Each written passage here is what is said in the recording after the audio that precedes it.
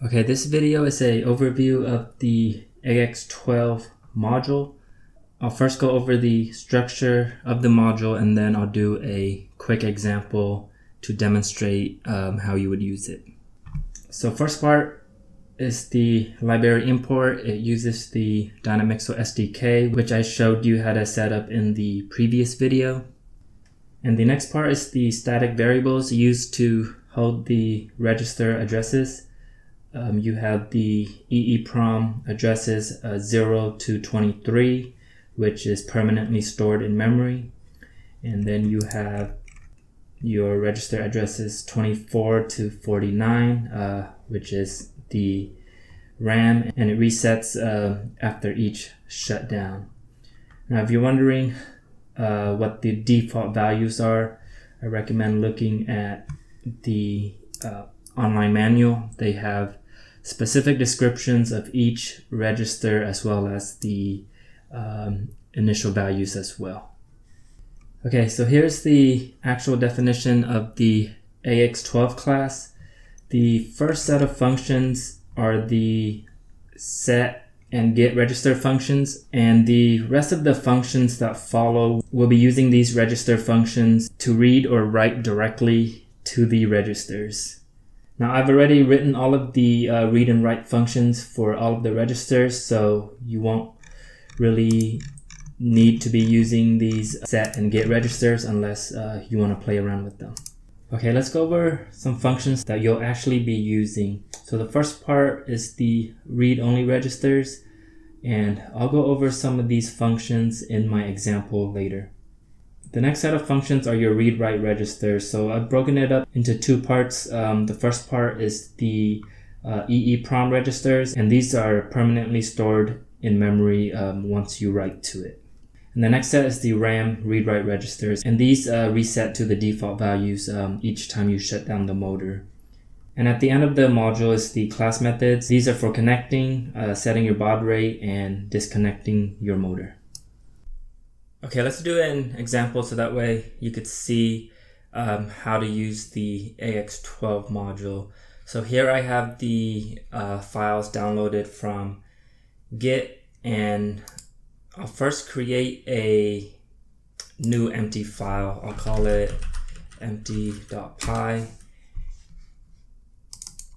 And in this file, I'm just going to import the Ax12 module.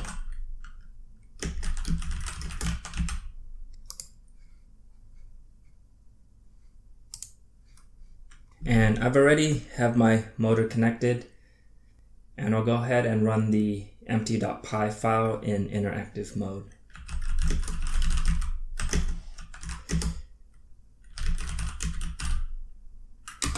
Okay, so first you'll want to connect the motor.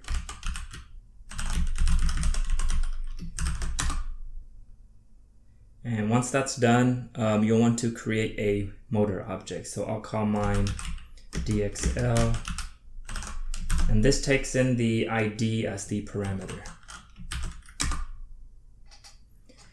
Okay, so this motor has a range of 300 degrees, and it takes in raw input values from 0 to 1023.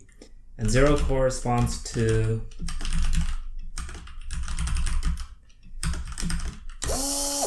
that position, and 1023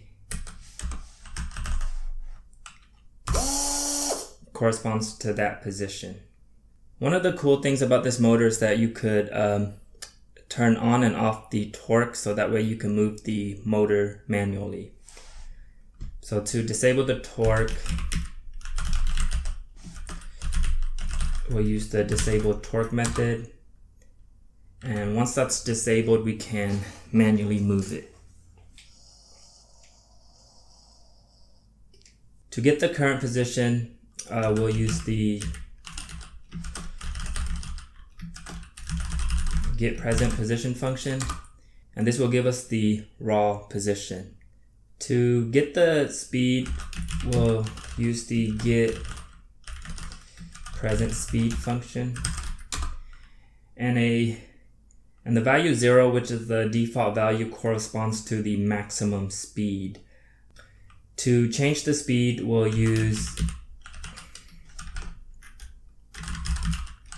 the set moving speed function, and let's use a value of 100. And once that's done, we could move to another position.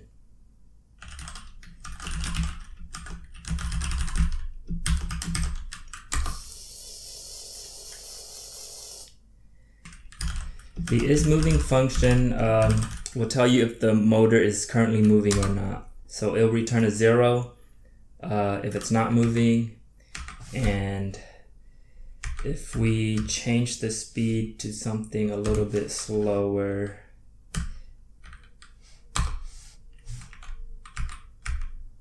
and then set the goal position to 10, 23,